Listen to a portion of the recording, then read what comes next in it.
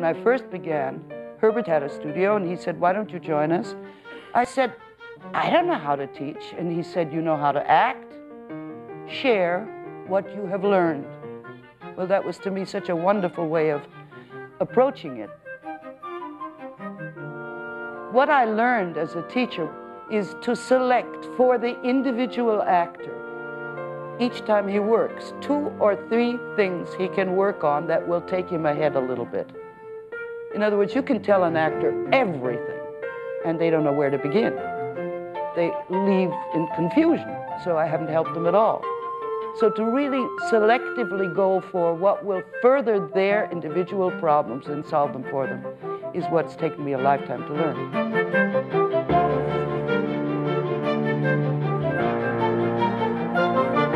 Well, when you watch your fellow colleagues working, don't be judgmental. Don't say, oh, I like his work, or I don't like her work, or, you know, to your own. It teaches you nothing. If you really watch and identify with it, if something is convincing, ask yourself why. What are they doing that is allowing for that? If you don't believe it, say, that's wrong, that's what I do. How can I correct that? And so that even when you listen to me, you listen for your criticism, not just theirs. Then your participation in every scene will not be just as an audience, but will be an active learning one. For each of us, there isn't a mistake that you make that I haven't made over and over and over again. And it is out of acknowledgement of those errors and trying to correct them that we all learn something and grow together. Almost no emotion goes steadily upwards and then explodes. That's only a dramatic cliche. It goes up and down. It can feel, in the middle of the deepest emotion sometimes, you can be almost in shock so that you feel nothing. If you feel nothing, don't say, oh, that's wrong, I should be feeling something. Feel nothing. Let what moves in on you take you, and out of the nothingness it might come, what? Don't do it. Another thing that got you in big trouble there was that you kept standing. I'm sorry, which part? You told her, but you didn't tell me. You kept standing there. And so your whole body, you know, with all these different... Yeah. Don't. Do you mean sit or just do something? Either one. Occupation is what gives us a presence on stage. And it doesn't have to be out or running around and doing the dishes and leaping into bed. What do I do when I seemingly have nothing to do? I'm waiting for a bus, or I'm waiting for a subway, or I'm waiting for somebody in a park. I'd say, what were you doing there? I was waiting. I said, well, what were you doing while you were waiting? You know, what are you doing when you're confused? Not, I'm doing nothing. I'm just acting confused. You see, if I say I'm waiting for a subway, or I'm waiting for somebody to meet me in a park, right? Now, nobody stands and waits for a subway. Right? Now, where's the subway coming from? What do you do while you're standing there? How do you make yourself comfortable in relationship to what you're wearing? Who do you see? When you plan what you're going to say to your agent, what do you do? When you take another look, you wait for the train, you count the cracks, you start rehearsing your audition, but you don't stand and wait. And you don't, in trauma, in a big crisis, you may be confused, but what do you do in your state of confusion? That's what you have to find. Okay? That's very important. You have some zinger lines all the way through the play. Don't avoid a funny line and say, I don't want to show the audience that this is a joke. We spend 3/4 of our lives trying to make people laugh. Right? See if you can make her laugh. Then you have a justification for a comedic line. Right? We do that in life. Okay, good. It's excellent. Thank you. Set up barefoot in the park, please. In your rehearsals, work on place. I work an hour on place alone in terms of what do I usually do in that room? Where's my favorite place? What's it? If it's a new room to me, I ask my partner, what is in your room?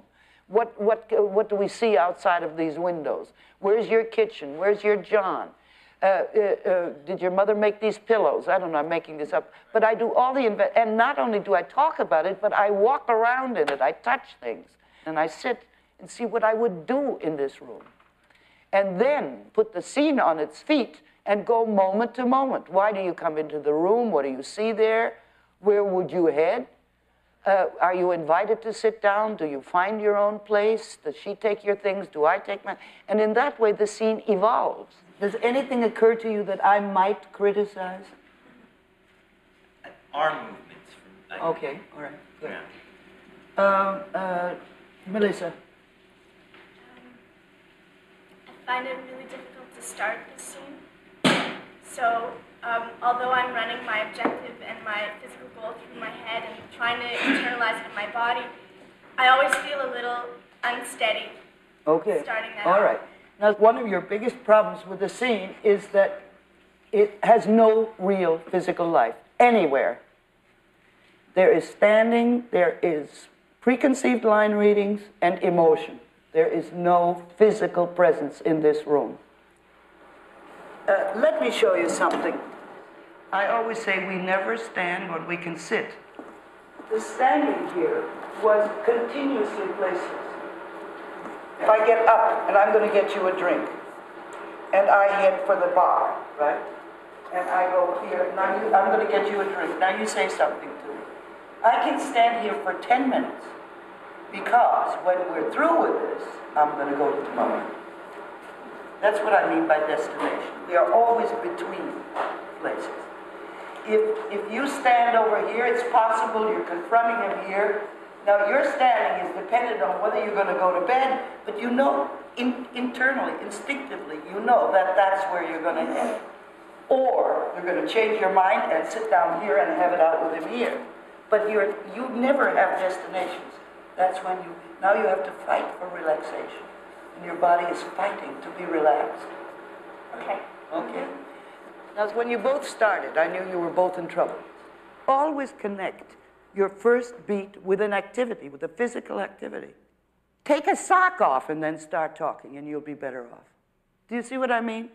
If I'm waiting for an entrance, if it's no more than an adjustment of my belt just before I come in, I'm more in action than when I'm standing and trying to sift all the homework and who am I and who was my grandmother and what am I doing here and what's it. And I say the 3 steps are, what did I just do? What am I doing now? What do I want? And go for it. Those are the 3 steps that will get you there.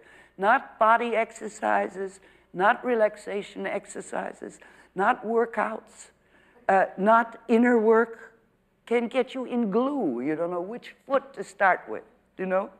So if the body isn't there, nothing else. We talk, we feel, we think, but it comes out of our body.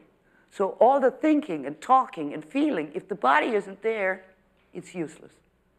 Do you see? The exercises and why I devised them. Years ago, when I worked a lot and played a lot, there were obviously times in between when I had nothing to do. There were many technical problems that nobody seemed able to solve for me, which arose, like suddenly panicking with an awareness of the audience, of what do I do if I have to balance? Suddenly I'm hot and in a hurry and it's dark, and how do I incorporate all these conditioning forces into my work? So I began working at home by myself. And the first thing I learned was how little we are trained to observe ourselves, our behavior. We can always tell somebody how we feel about something, but what we did when we felt a certain way, we're unable to describe. So I started to watch myself at home in a variety of circumstances, and then see if I could bring into being and recreate just 2 minutes of a simple task while I was at home, understanding everything that was the cause of my behavior. The very first exercise, it's called destination. What is my physical destination?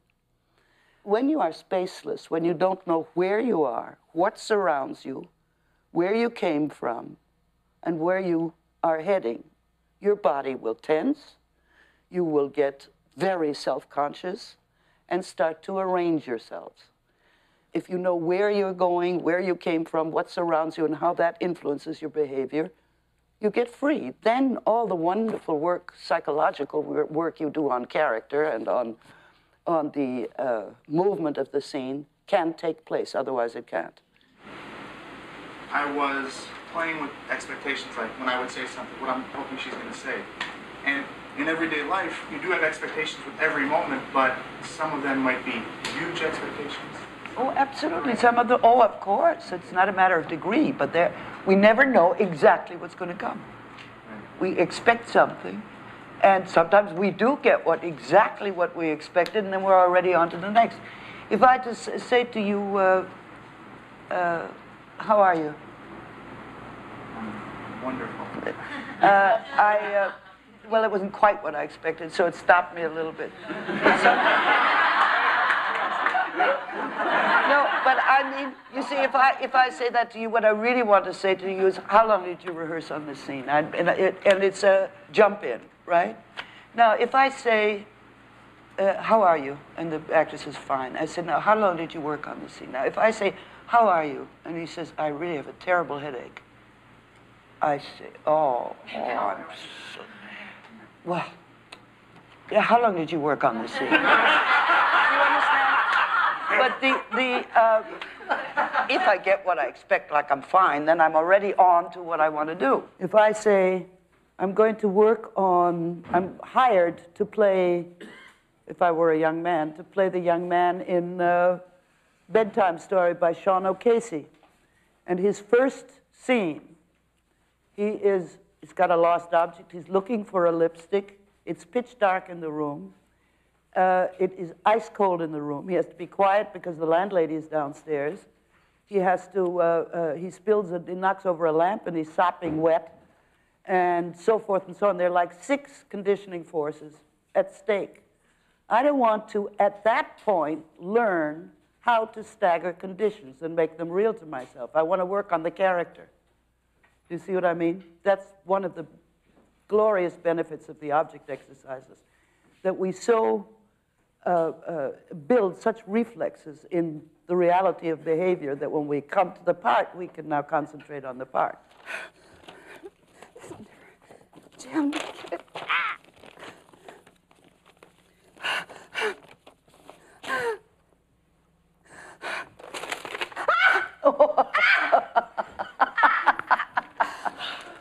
Okay.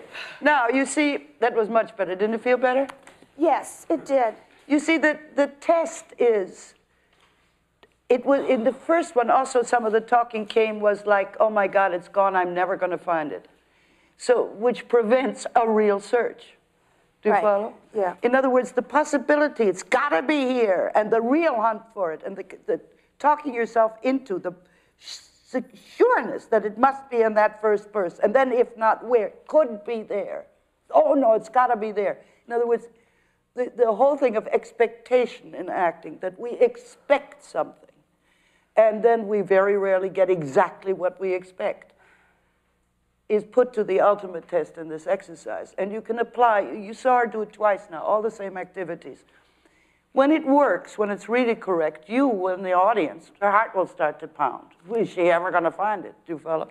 You'll start to care. If it's mechanical, you'll sit and say, oh, she's looking for something. That's funny. Do you know? Just the second time through was much, much better. Could you talk a little bit about inner objects? An inner object is something we contact visually in our mind's eye that is not present in the room. Memories, remember what you did yesterday when you told me such and such. I'll show you one of my favorite demonstrations. I'm getting ready to go to the store. I have to button my coat, right? Now, I'm buttoning it up, and suddenly I say, why can't I concentrate? Everybody's looking at me. And I think, well, just button the coat. Right? And I'm, oh! Now I say, what am I getting at the grocery store?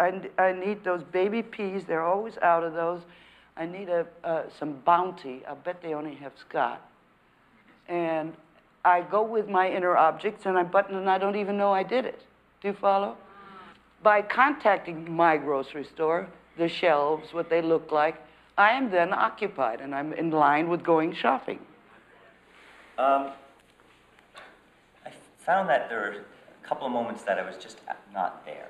And it's always the tough moments of the surprise when she says, I want a divorce. It felt, I don't know.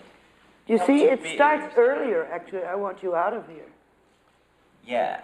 You see, and that didn't land at all. Your pants were more important than what that meant. Yes. By the way, that's what I want to talk about, that some of your activities, when the activities stay pieces of business, you're using them wrong. In other words, when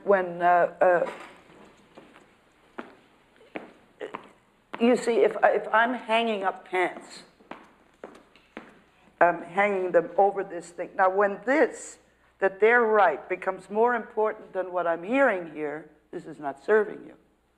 Doesn't mean that I don't do this, but you see, if I'm doing this and she says, say to me, I want you out of here. Okay, now wait. I want you out of this apartment. What do you mean out of here? Well, you certainly don't think that we're going to live here together, do you, after tonight? Whatever, but then I go on with this. But I don't have to finish my piece of business.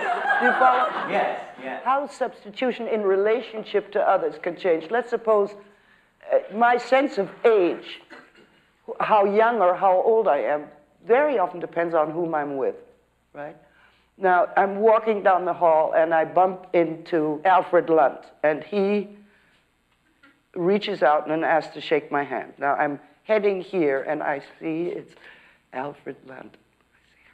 You know, and, I mean, I'm 18 again. That's how I feel. I mean, because of the admiration about our relationship at that time. Now, I can substitute, if we're playing together, him for you, if I need to.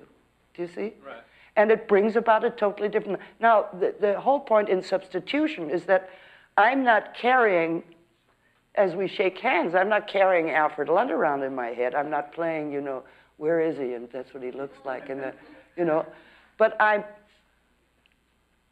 transferring that relationship onto you. And when I shake hands with you, I'm doing it to you, right? Not to him anymore. That's where we often screw up in substitutions. We hang on to the source, and it floats around with us. We're doing homework there, and we don't see who we're doing it with. See, when it's translated into action, into behavior with the partner, our relationship immediately becomes something else.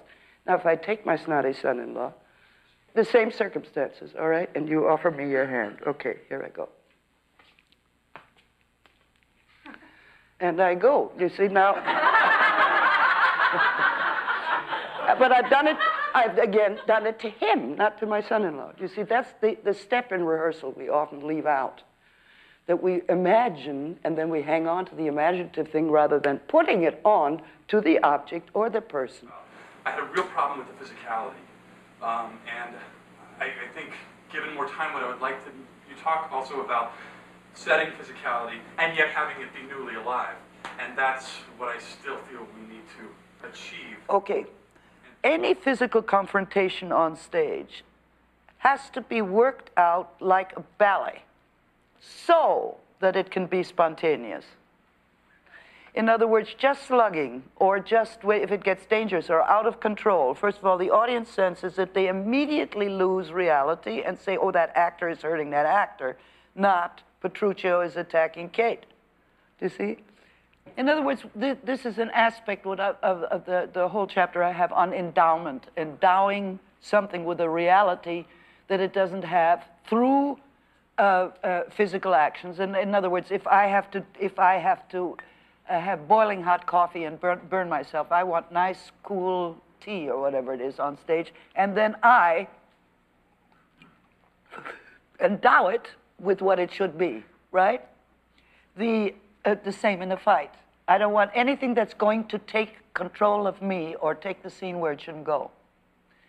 So, but I want to work on it so that it has sensory reality to me, and then bring it about so that I can believe it and then the audience will believe it. One, the sensory responses to visible and tangible objects that have been imaginatively endowed with properties that cannot or should not be real on stage.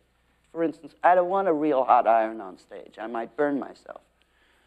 I don't want real steam to come out of an iron on stage. I always tell the story about Mary Ewer, who was ironing in Look Back in Anger on Broadway here. And when the steam came out of the iron, first of all, the entire audience said, "Oh, look, real steam. That's that plugged in." And they left the stage. They had no reality anymore at all because suddenly it was real steam.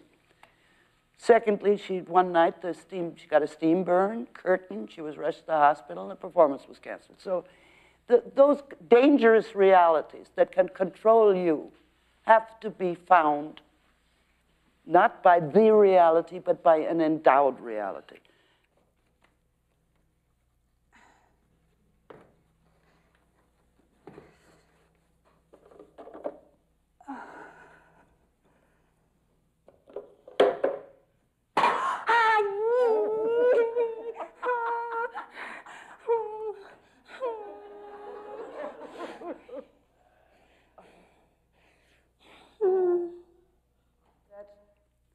All the exercises should ideally set up an automatic rehearsal process so that you rehearse all day long. You don't just rehearse when you set the time for it. I can't go to an oven. Every time I open my oven at home, I see how I go back from the heat. Do you follow? In other words, the self-observation involved when you burn yourself, when you touch an iron, at which point you pull back the finger. Because these are the things that create the reality of the sensation. Can you see from this exercise the endless variations?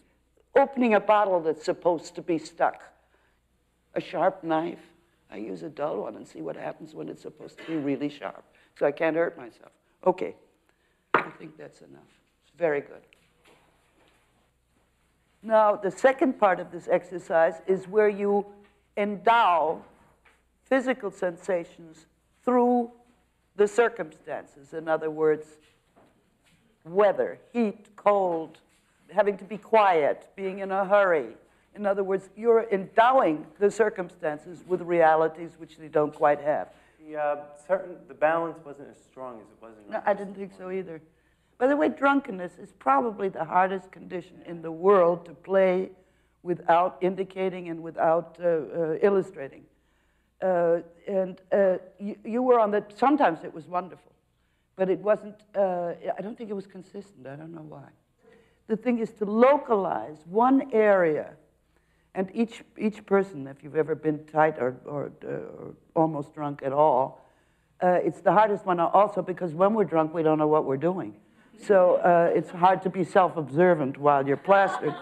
But if you go for one area of your body that is out of control, as one of the most suggestible to me when I'm standing is my knees, and to allow them, in other words, to give in to the desire, to the fact that they feel wobbly. In other words, to give in to them, but then try to control it. Do you follow? You don't want to be, in other words, what most actors do, or most people who play drunks, is that they want to be out of control, you see. Now, if your knees, if you're trying to get ahead and your knees go, you want to straighten up. Then your head starts to carry you back, right? No, but you want the head to be straight. So there's continuously finding the vulnerability and overcoming it with a desire to do it correctly. Right. Now, again, staying drunk is harder sitting.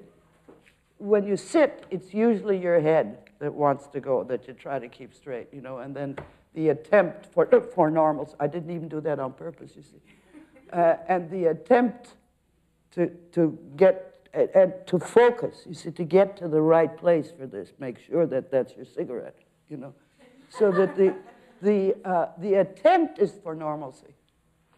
Yes. I've read your book in the section on transference several times, and like I've really worked on it, but I'm never clear if like I'm doing it like right, you know? You won't be doing right until you start with your body. Yeah. Okay. Okay, and where it is and what it's doing there. Then we can start feeling. Okay. It's in the doings that you believe it. Not sitting thinking heat or thinking glare or thinking these things, but what do I do to overcome it? And in the moment of finding the action, you have the sensation. To bring about the things that the scenic designer can't give you. That's the purpose of this exercise. We feel fully occupied if we know where we are, what we're doing there, what we're wearing, where we're going, where we came from.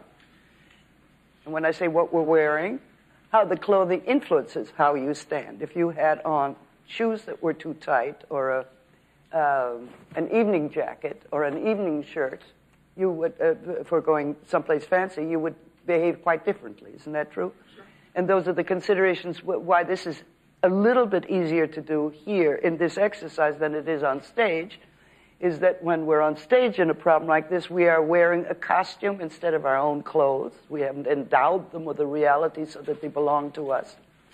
We very often are spare on inner objects that come from the given circumstances, which are different for the character in the play than they would be for you. Oh, let me see thee walk. Go, fool, in whom thou keepst command. Did ever Diane so become a girl as Kate, this chamber with her princely gait? Be thou Diane, and let her be Kate. And then let Kate be chaste and Diane sportful.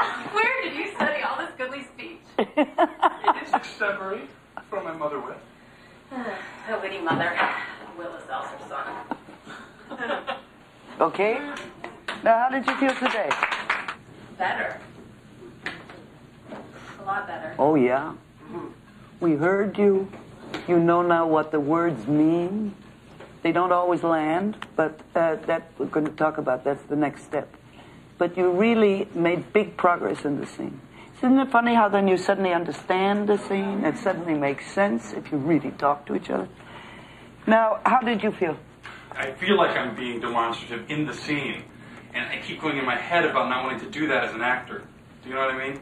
If you do it for her, it's Right. correct. Right. If you do it for us, it's bad acting. Right. Do you follow? Right. Now, the expectations, you aren't new enough to each other. You already know each other too well. When you send the action, what is the consequence? How did it land? That will lead you to the next. And sometimes you drop in between. Once you've taken the scene apart and understand it this well, don't do homework about receiving it. Right. Receive it and go. Do you follow? It will be more tightly linked without rushing it. Right. The selection of activities is like day and night now, isn't it? I just thought you learned so many things from this scene that I'm just thrilled. You should be too. And you see that we can talk like this. Right?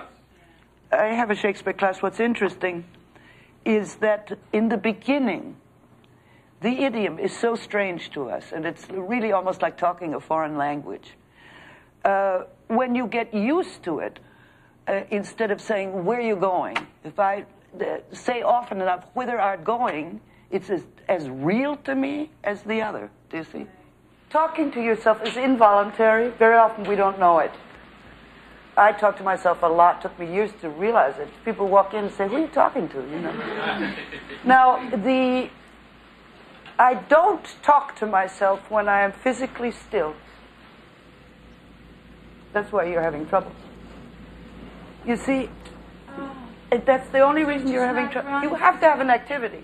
And it doesn't have to be completed, and it doesn't have to get all the way finished. You see, what you're missing is the vanity.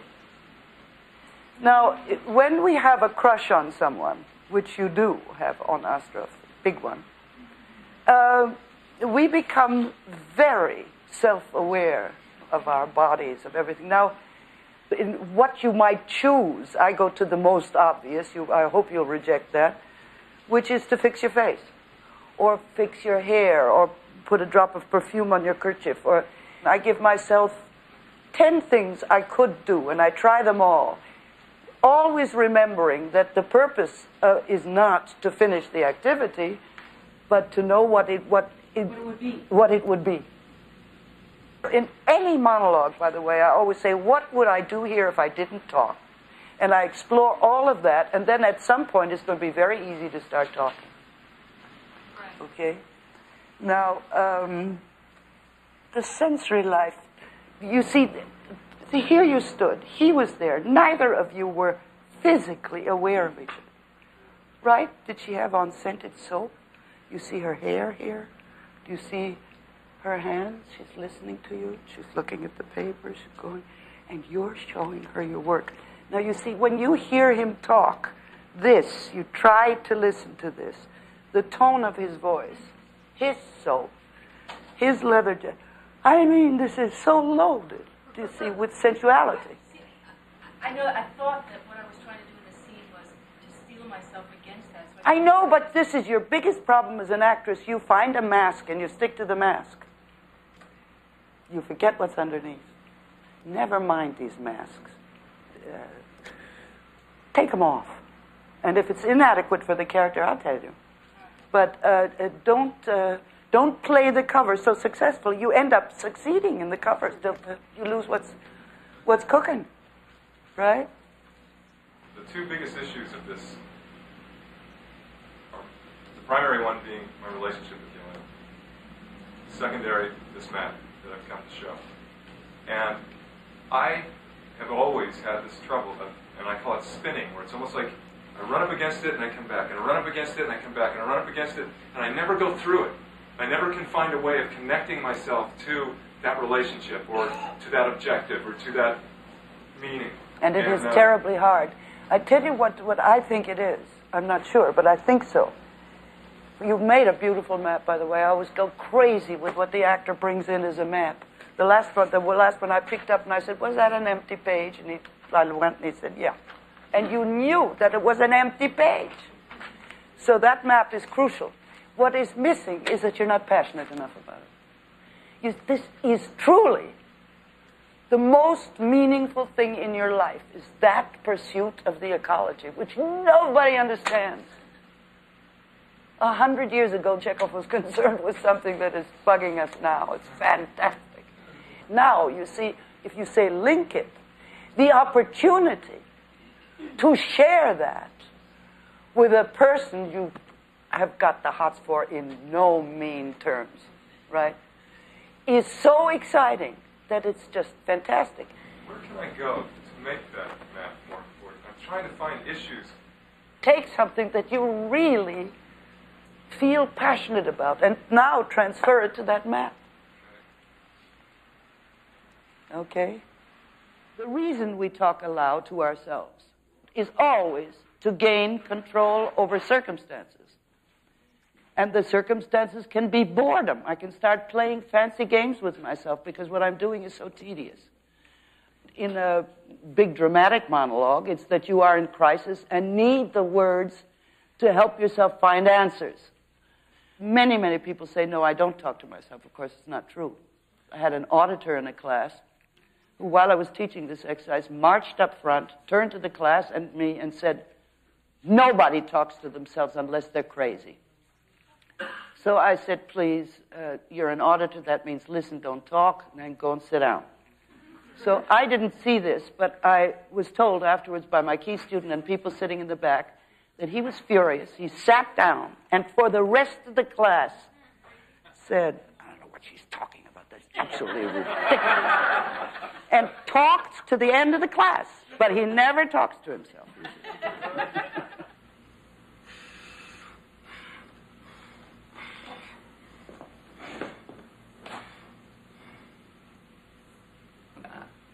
I'm not going to take a drink. I didn't even want one.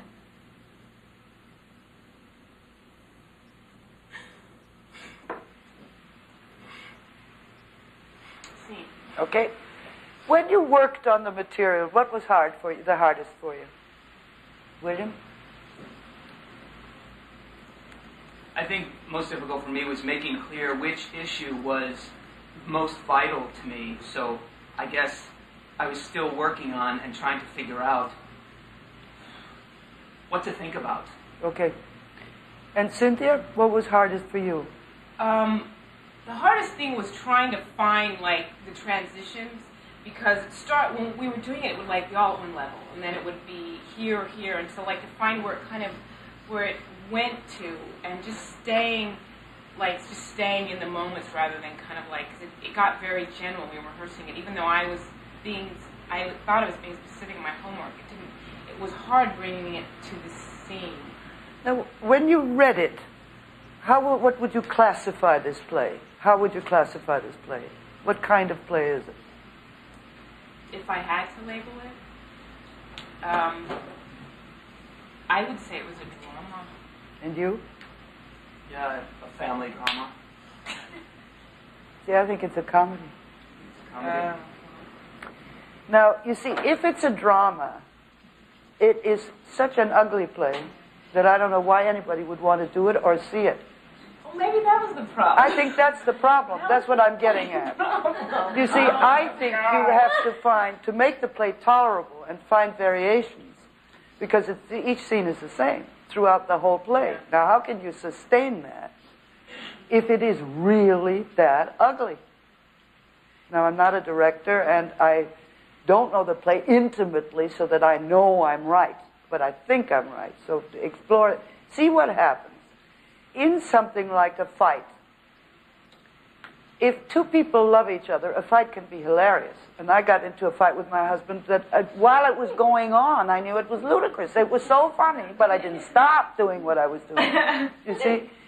Now, what is the fun in fighting, if there is such a thing, is the enjoyment of one-upmanship.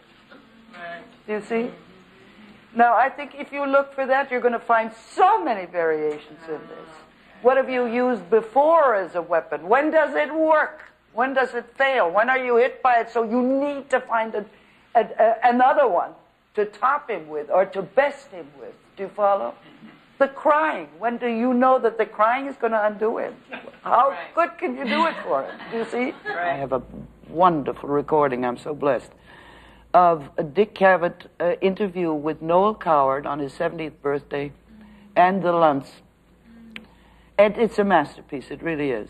And there's one point where they were talking about, the Luntz were talking about how they worked with each other and the problems, and Mr. Luntz said, you know, it was so strange. I kept saying to Linny in this play, the line where I asked for the cup of tea, it's so funny in that circumstance. And I said to her, why can't I get a laugh there?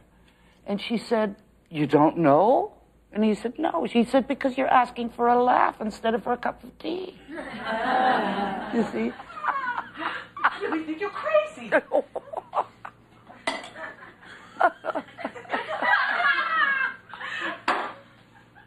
Oh, terrific.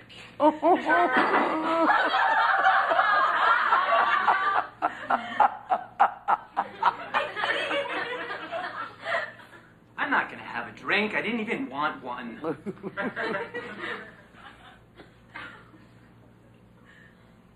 Why you do this to me?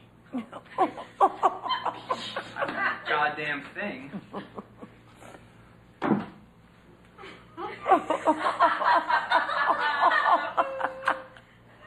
I think we should separate. No, we are not going to separate. I can't take this anymore. I just want to die. You don't want to die. Was it a ball? Did you enjoy that now? Oh, it was wonderful. Just wonderful.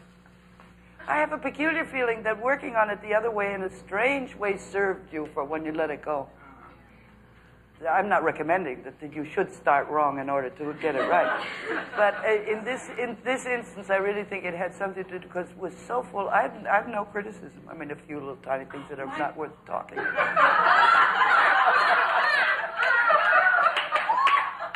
I just thought it was a field day, a real give and take, and going with it was a delicious. Can I just follow you around? Questions?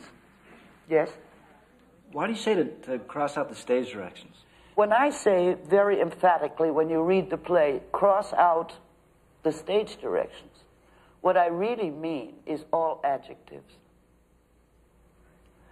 In other words, happily, gladly, sadly, like a moth. I never could play. I never could play that opening beat of Streetcar because it's just like a moth banging against the light bulb, you know. And I had this image, of, you know. I thought, oh God, leave me alone. Eugene O'Neill's descriptions, these novels he writes before you come on, block me tremendously. Yes. What should you discuss with your scene partner? Definitely discuss what your objectives are and make sure they're in conflict. Because I can say my objective is to get you out of here, and the other one says my objective is to get out. Well, you got nothing to play. Right? So make sure that they're in conflict. Do not discuss the actions. Don't say, I'm going to do such and such. Then you become an audience. They say, he's not doing what he just said he was going to do. In other words, and you won't be surprised by them. So never discuss the actions. You can talk about the relationship of what you've done together, previous circumstances, improvise how you deal with each other in a normal day, but don't discuss the psychological life of the scene too much. Get up and do it. I'll tell you a funny story. I played once a Streetcar with Marlon Brando without any rehearsal to standing room only audience, because he was already then totally undisciplined and had taken 2 weeks vacation, and during which I played with Tony Quinn, and then he was supposed to come back from his vacation. We were going to rehearse, and then we were going to play. So he arrived 5 minutes after half hour was called. The producer said, well, what do you want to do? And I said, I don't know. I said to Marlon, you want to try 5 minutes and see what happens? He said, I'm game. And I said, okay. And we rehearsed about 5 minutes, and I thought, oh, I think this might work. He had never seen me. I had never seen him. We really had I had a totally different interpretation than Jessica, and he had a totally different layout than Quinn. It worked like a charm. I wouldn't recommend it. I mean, it was rather unnerving. And why it worked was that we had both rehearsed and played a lot in that set with those objects. We never lost circumstances. I'm very attuned to my partner, no matter if I've played with him a long time or a little time, I will be tuned in. And it worked. Now, that can only work if circumstances, relationship, place, every tiny object is familiar to me. Yes? What do you do when a mistake or an accident happens on stage during a performance? If a true accident happens, if it is plausible within the circumstances, deal with it. But if you see, if it looked like a mistake, then the actor was saying, "Oh, I'm sorry," and saying, "I got to get over a mistake," rather than saying, "Oh my God, I'm sorry. Did I do that? Let me get something and mop him up." And nobody will know it was a mistake. They'll think it was in there on purpose. Okay? Then what you can't cover is when the scenery falls down. There's just no way. I also think, you see, if you're playing mechanically or playing posing, any mistake will look terrible. I'll never forget a classical actress who shall remain nameless, in a Grecian toga, walking from here to there, and walking, and she tripped. If she had been walking and she tripped over her dress, it would have been nothing. But because it didn't fit the mold, it looked ludicrous. Now, the purpose of this exercise, which follows talking to yourself, is to discover all the problems that occur when we have to talk to the audience. I played a lot of plays like that, and it was always unbelievably difficult for me if I left the circumstances in which the play took place. Let's assume it's the Brecht, there are many monologues for the character Shente, whom I played, where she talks to the audience about what she's doing. And if I went from 18th century China to a contemporary audience at the Phoenix Theater where I played it, there were two such totally different realities that I could never recover. So I created for myself imaginary people that were from the little village in China where I lived, who were passers-by, who were observing what I'd been doing, so that I didn't lose my character or my time and place by looking at the audience here. Direct eye contact with people who sit in the auditorium. Anybody who tells you you should make eye contact with them is crazy. And I say, to prove the point to yourself, remember the times when you have sat in an audience and a performer has looked right at you. You immediately get very self-conscious. Women always start adjusting their brassiere straps, you know. She's looking at me. What is expected of me? What does she want? Now, that can't help the actor if he sees he's made somebody very uncomfortable. So, in order not to make eye contact, I take my imaginary people and place them in the audience, either directly over their heads or in aisles, and I now address them. And everybody here thinks I'm talking to them. You will feel included, more included than if you actually make eye contact.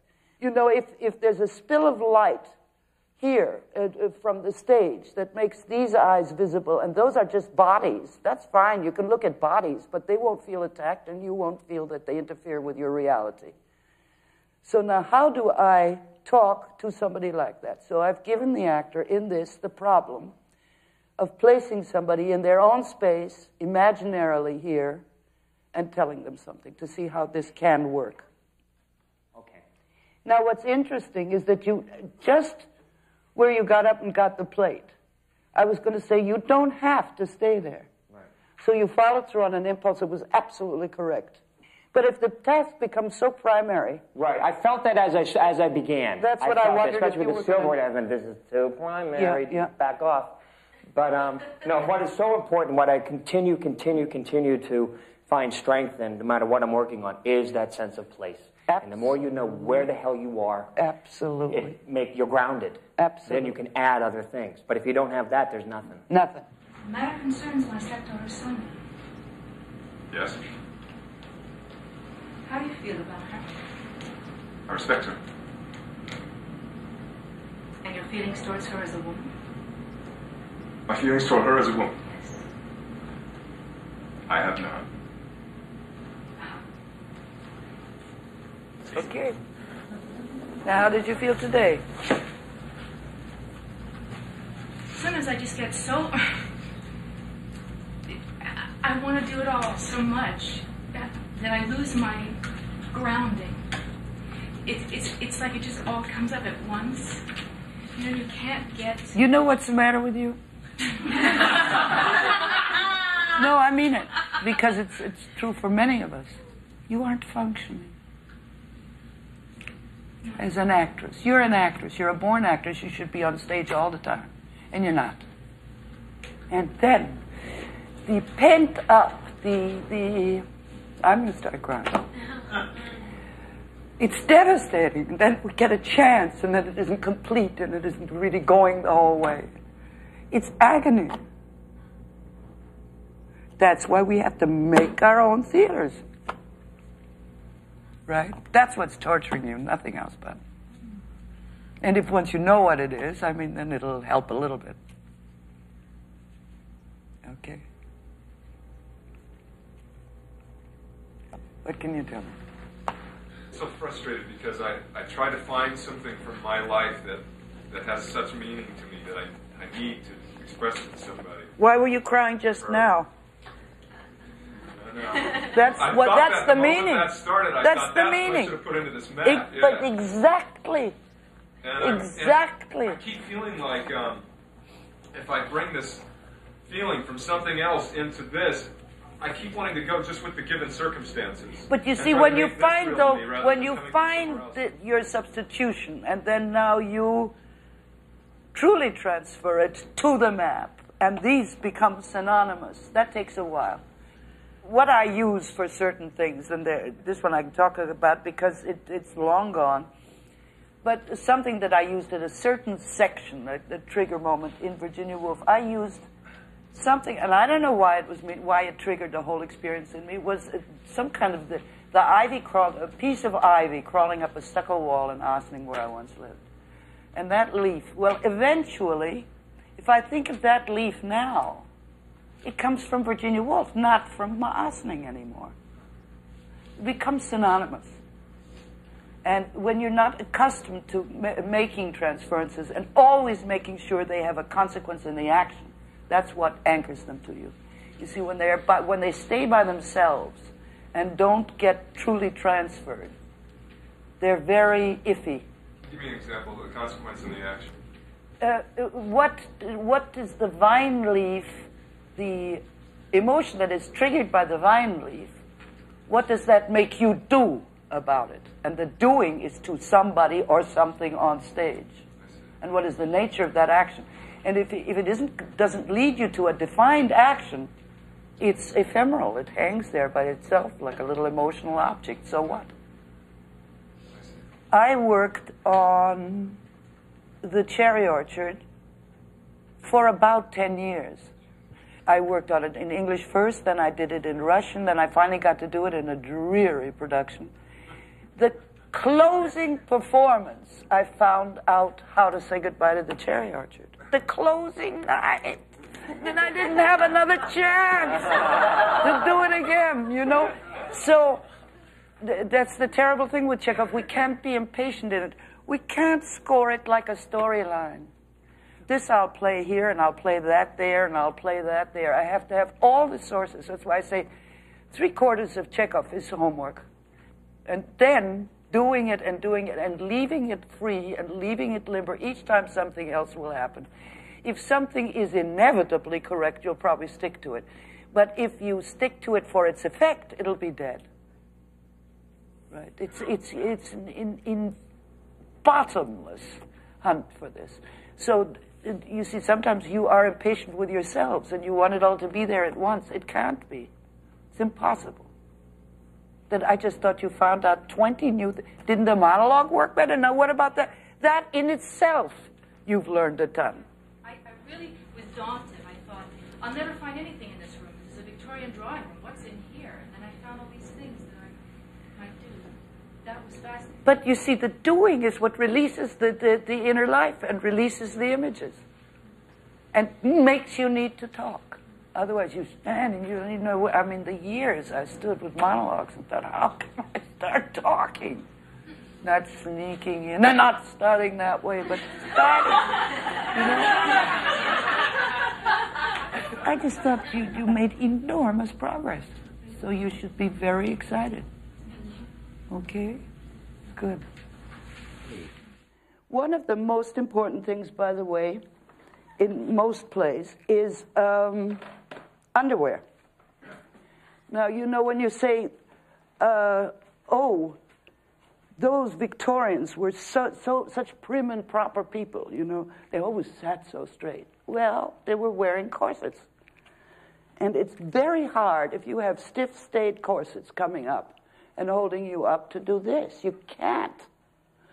So again, it's not a matter of playing style, because that's how they were, but find what it came from. If they say, oh, you shouldn't cross your legs, I say, for the purpose of the exercise, do what they did. They wore 2 petticoats. I defy you to try to cross your legs. Do you see what I mean? Then you won't cross your legs. You will sit because of, not because it's stylistically correct.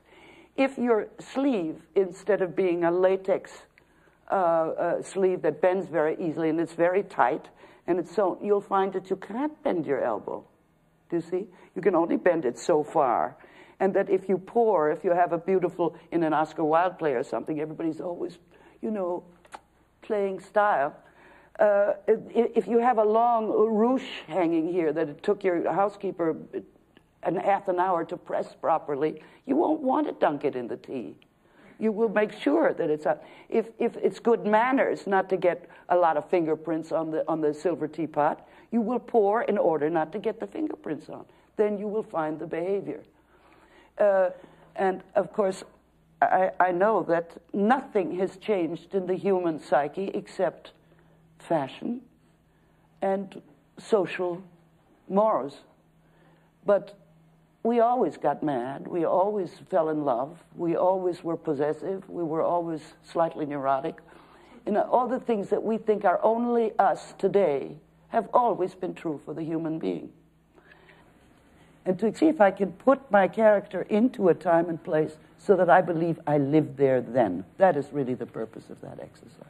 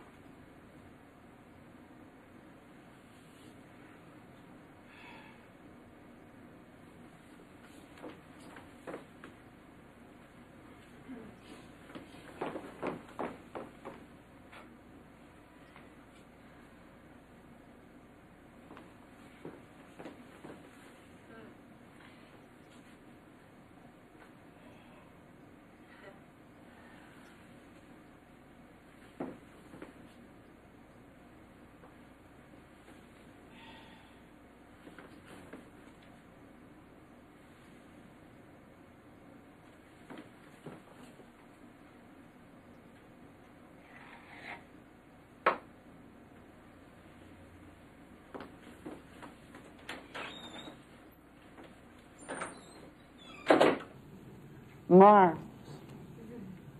We walked into another time and place. From the moment you walked in. Now, did you have any questions? Well, I just... I can tell you love the character. I do. Yeah, I can tell. And now, what is so successful? First of all, the trouble with some of the objects which are difficult is that we run out of inner objects under non-crisis circumstances to keep our attention going while we get dressed. Buttons, lace shoes. See, that was your bustle. I mean, it was just...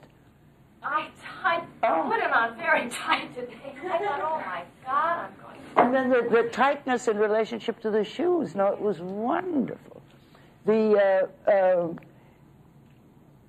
What you gain from this exercise and how to work on it, this was an example. You won't see it much better than that. And now if she played this character, 3/4 of the work on the Who Am I and her faith in historic time and place has been conquered. It's just wonderful. And it never is a costume. You see, that's the dangerous thing. She's not putting on a costume. She's putting on her clothes. She's washing her face, not somebody else's. She is hanging up that particular blouse for tomorrow. I mean, everything. Just wonderful. Every single object you selected in terms of a different time and place and making that habit rather than something strange. Or they did, they would light a lamp like that, they would light their candle like it was you doing it as though it were your candle, your room, and your... It's just wonderful. I think we should have, at this point, a question and answer period on where we are. Okay? I'll get up there and you formulate your questions. All right, yes. When you have a scene partner that wants you to do something that you feel is illogical, how do you deal with that when you don't have a director? Even when the director is there. If an actor gets illogical, go with him in the illogic, and then it suddenly doesn't fit the dialogue, and then they stop. Let's say an example that I make, which is very visual, so you'll know. If the actor goes out too soon, he has to make an exit, and I have to say, come on, why are you leaving? And he's gone already. I don't say you're leaving too soon, because then he just gets mad at me and thinks I'm directing him. So I let him go. Then I don't say my line. He comes back and says, you didn't say your line. I said you were gone. And then there's no discussion anymore. You know, another thing we were just discussing about physical violence on stage, when I was in Streetcar with Tony Quinn, he knocked me black and blue. I mean, he really, and every performance I'd say, Tony, please, I put more makeup on my body than on my face because I'm bruised from head to toe. Well, I'm so sorry. I didn't mean to. I felt it. You know. So this went on for weeks. And one day I was sitting on the desk, and he has to come toward me and shake me. And I saw him come towards me. The thumbs were already out. I knew which muscle they were going to land in, you know. And they, sure enough, they did, and they landed. And I went, ow, ow, oh, oh. And he stopped, and he forgot all his lines, and he went, oh, and funny, I got him back into the dialogue, and we came off stage. He said, "You're not supposed to say that there." I said, "I felt it."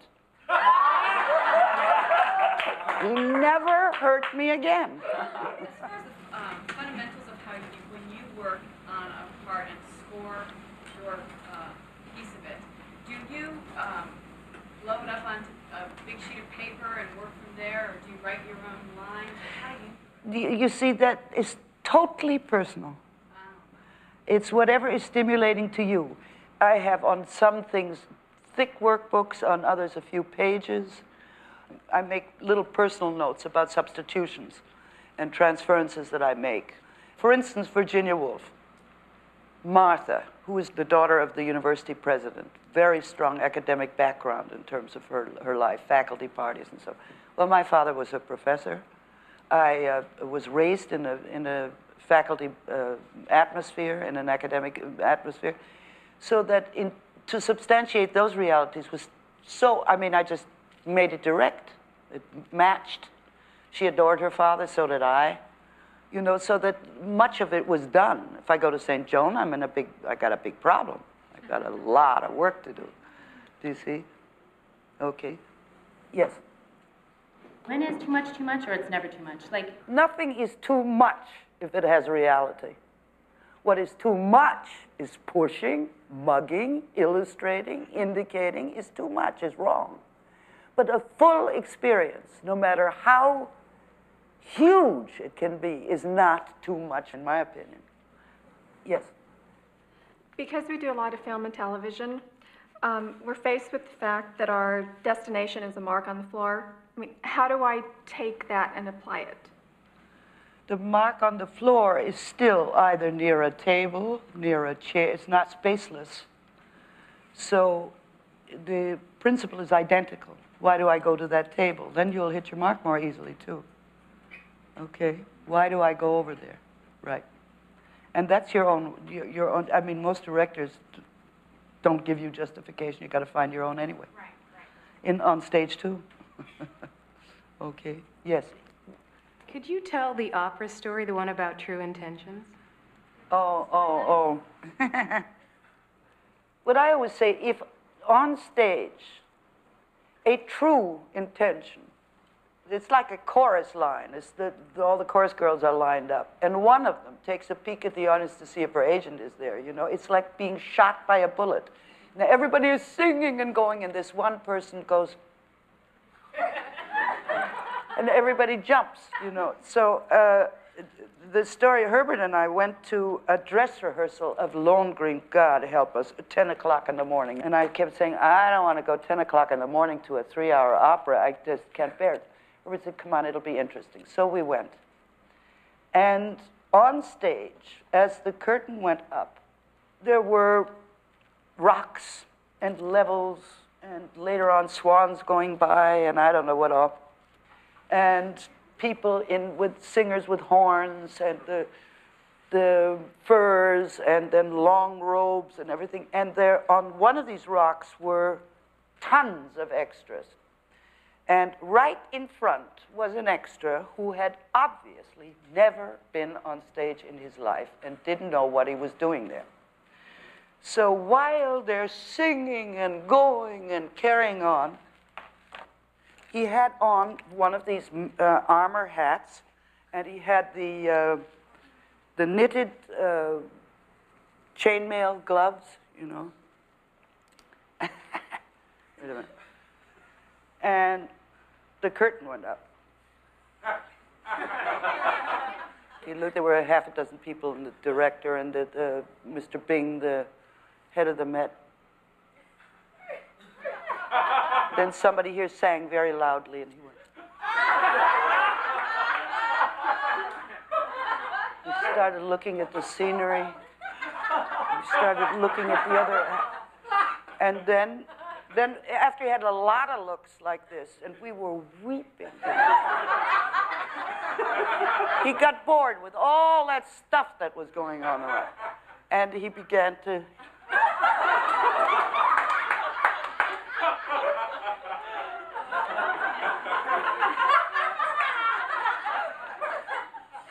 And then his hat started to bother him.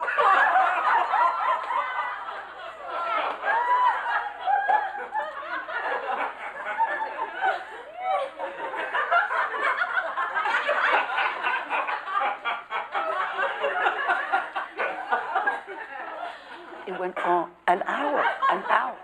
And then finally the hat couldn't bear it anymore.